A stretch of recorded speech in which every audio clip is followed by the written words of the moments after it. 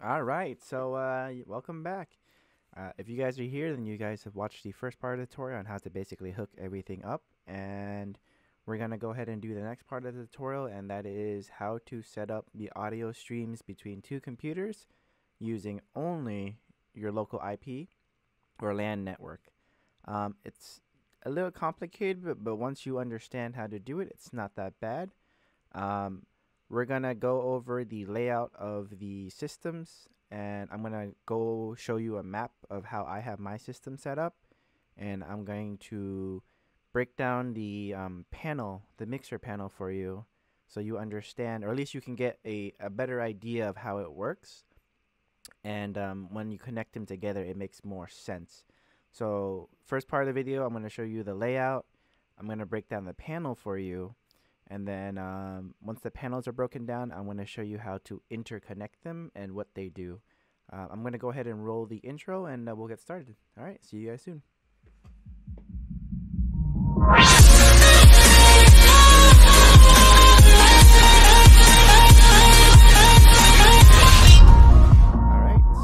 Here's the map of my layout.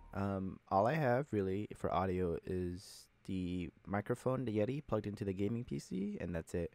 It's kind of hard to see right now. I'll do it in the next part of the video, but we're going to refer to each column as H1 and the horizontal A1, 2, 3, B1, B2 as buses.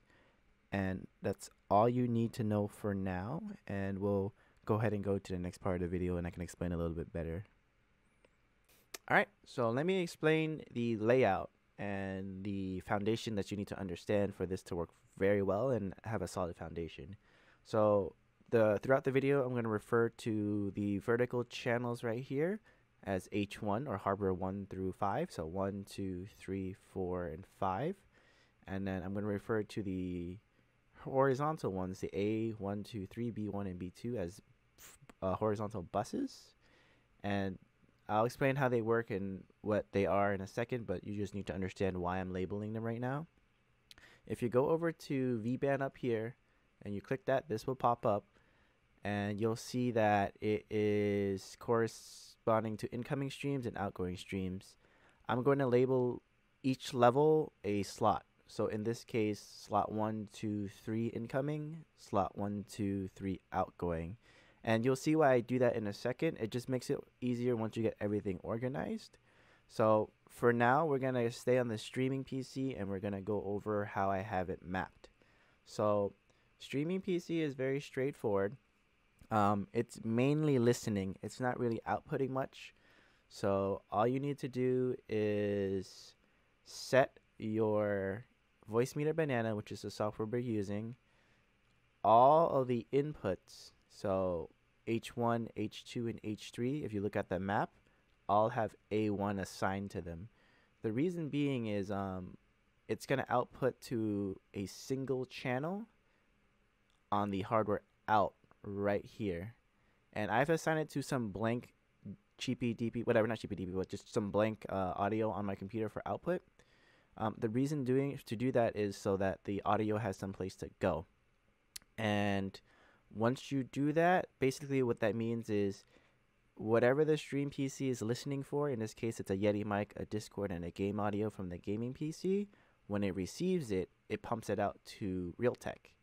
Now, how does that apply to, let's say, your Discord or OBS? So for my Discord and OBS, if you have that, you would make a new audio source like this one right here, label it whatever you want. In this case, I have it labeled as I said, just to make it easier to find. You would hit properties, and you would look for the device that you assign as a hardware out. In this case, I assigned it to Realtek digital output.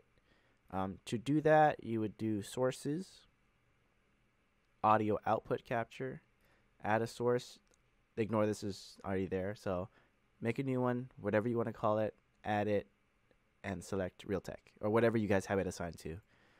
What you select basically is whatever you have assigned in hardware out for these three inputs. So that's how I'm actually sending my Yeti microphone, if you haven't noticed right now, is going up and down. So Yeti is actually not in my streaming computer, even though I'm on the streaming computer. It's on my gaming PC. So once you do that, it sends the audio from the gaming PC. The streaming PC is listening. It receives it, sends it to the Realtek, and goes to your Discord. Not Discord, goes to your Streamlabs. And that's how you do it for all the audio. You can do the same thing for Discord. You can do the same thing for the game audio. And we'll do that on the other side once we finish up on this side. The only thing you should realistically be outputting on the computer is the Stream PC audio. Now, how I have it set up is this. Hardwares 1 through 3, H1, 2, and 3 are incoming. They're receiving something in. Hardwares 4 and 5 are also receiving something in, but locally, as in it's on the computer itself. And they're assigned to their own buses. So they're not going to interfere with A1. So A1 is all pumping inward to Realtek, which is pumping to OBS. Right? Make sense? These two are pumping outward because they're not assigned to Realtek. So they're pumping to whatever buses I assign it to. In this case, it's B1 and B2.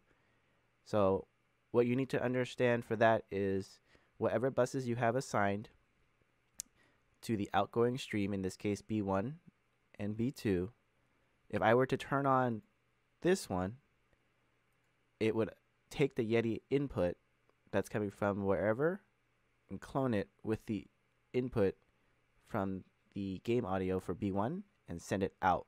You don't want that. You want an isolated bus channel for it.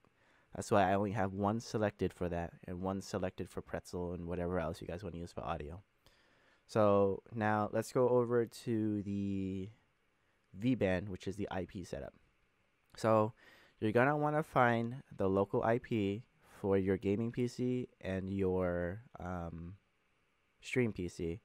It's relatively straightforward. It shows it right at the top. This top one is your stream PC or whatever the local one is. And then on the other side is your gaming PC. In my case, my gaming PC is 192.168.1.244. And I'm putting those IP addresses in to listen for an incoming stream from that computer. So once you do that, whatever the gaming PC sends out, this will listen for it and then send it to hardware 1, which is what this is for, direct or distribution. All right. And then same thing for Discord. It's listening from the gaming PC for a output from the gaming PC in slot 1, 2, and 3. In this case, this is slot 2. And it's going to send it over to hardware 2. And game audio is the same thing. Send it to hardware 3 from slot 3. Now that we're done on the input side, let's go to the output. And this is what I mean by referring to these little levels as slots, because they send audio according to that slot. So this is slot 1 on the streaming PC. If it was the gaming PC, it'd be slot 1 on a gaming PC, and it will send to slot 1 on the incoming stream for the streaming PC, if that makes sense to you guys. Right now, I only have slot 1 and 2 on the streaming PC occupied. Therefore, on the gaming PC, slot 1 and 2 on the incoming stream should be listening for those two channels. And that's pretty much it. So right now, an additional side note for alerts and stuff like that for OBS, I set the stream PC audio to the voice meter input, which is actually hardware 4 on this. So anytime OBS or anything receives an alert, I'll do a test right now. Receives an alert, hardware 4 will go active. It will send to bus 1, and gaming PC is listening right now for bus 1 slot 1 on the stream PC, and it will take the audio and pump it out to wherever I selected it on the gaming PC. You guys can't see right now because I haven't showed it to you. So we'll go over there right now to look at it. And so that's essentially it for the streaming PC side. We're going to go over to the gaming PC side now. So on the gaming PC, same exact layout, just reversed in a sense. So you guys know how the panels work. So H1 in my case is, remember to name these things, including the direction, because it makes it so much easier to figure out. So in my case, hardware 1 has my Yeti mic, and it's on its own bus, A3, and it's going outward. So I know that that's the direction I want it to go. So in the bus or the VBAN setup, it's the first one. It's on bus A3, which is isolated, so no other sounds are taking over A3. And it's going to the IP address for my stream PC, which is locally 192.168.1.242, and it's in slot 1. So that's essentially how that's going to work. And then hardware 2 is actually set to an input, so stream PC in. So that's how I get my alerts. It's assigned to A1 right now, which I have pumped out locally to my headphones on my Yeti, so I can hear the alerts, music from the other PC, I can hear game out locally, and I can hear Discord out locally. So if you're getting what I'm saying, if you don't, just leave a question and I'll try to clarify it for you guys. It starts to make sense once you guys start playing with it and you get things working. But for now, we're going to keep going through the columns and the layout for it. So yeah, again, hardware 1 is my Yeti out. It's assigned to bus A3. Stream PC in, it's just receiving the output from the stream PC, like I said before. And it's not going anywhere else on the buses except to my headphones, which I have assigned to my Yeti headphones, or the microphone, which pumps out the headphones. Pretzel in is the same thing. It's just the music streaming that, uncopyrighted that I play. If you go to the streaming PC, you can download Pretzel Rock, which is the program, and you can actually manually assign that to hardware 5 on the stream PC. And then it will output just like the desktop audio. It's kind of like an alert, but for music. It will output that to your LAN. Your gaming PC will listen for it, and then it will come in to your A1 bus, which is assigned to your Yeti mic or whatever you guys have for headphones, so you can hear the music. If you don't want to listen, you turn it off. Simple as that. Now, game out is set the same way as the stream PC. It receives all audio output from the computer itself. So in my case, I have set the game audio to come out of voice meter input, which is hardware 4 on the mixer channel right here.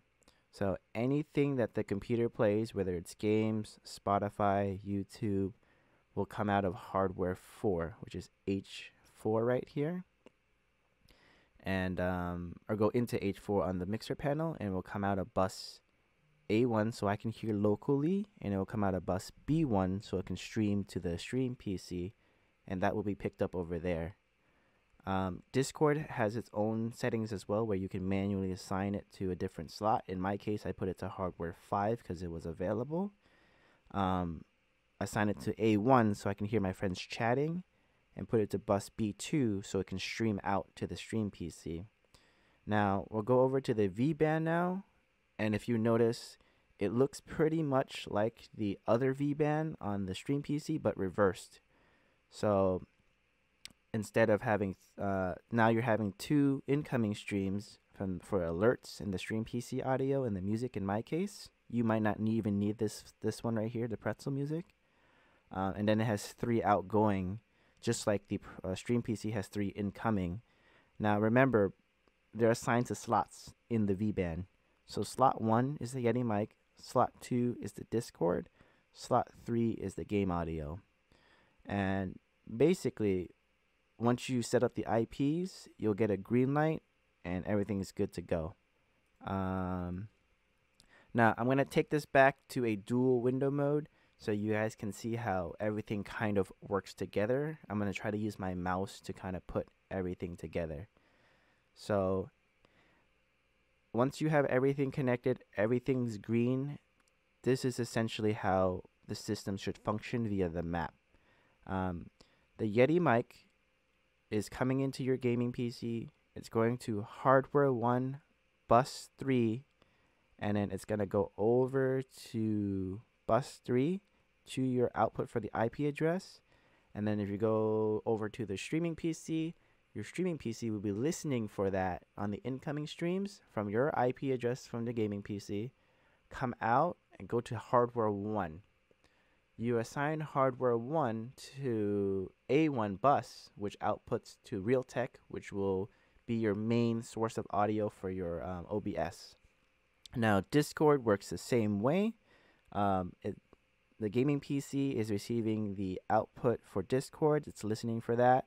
It's going to send it to A1 so you can hear it locally, which is your headphones. And then B1 to stream out to the gaming PC. So not B1, B2 to stream out to your gaming PC. Stream out the gaming PC, go over to the incoming channel on slot 2, because it's coming out of slot 2 on outgoing on the gaming PC, and is going to basically output to hardware 2, which is also sending to A1 bus on your stream PC, so you can hear it through OBS. Now, the game audio, same thing. You're putting it on A1 bus locally on your gaming PC so you can hear it, sending it to B1 in slot 3, and it's going to match up to slot 3 on your stream PC and go out to hardware 3 on bus A1 so you can hear it through OBS.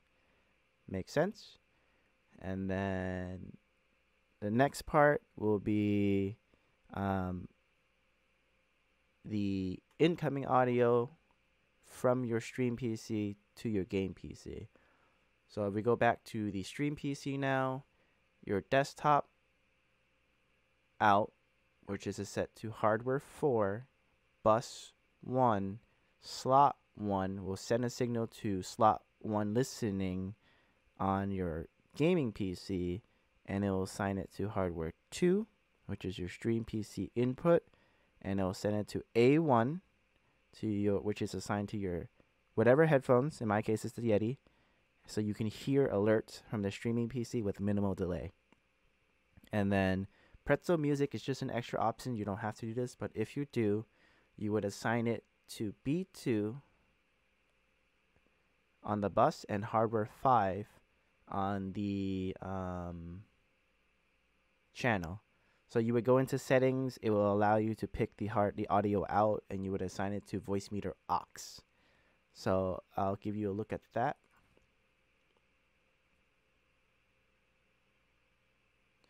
So yeah, you go to settings and voice meter aux, which is channel 5 or hardware 5.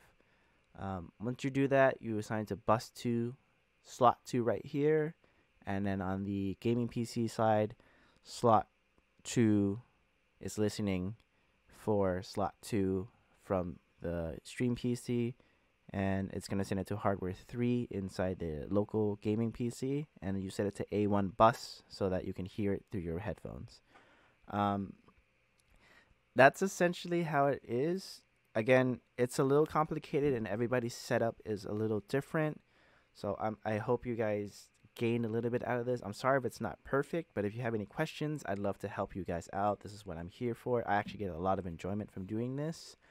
And again, everybody's setup's a little different, but this is the minimalistic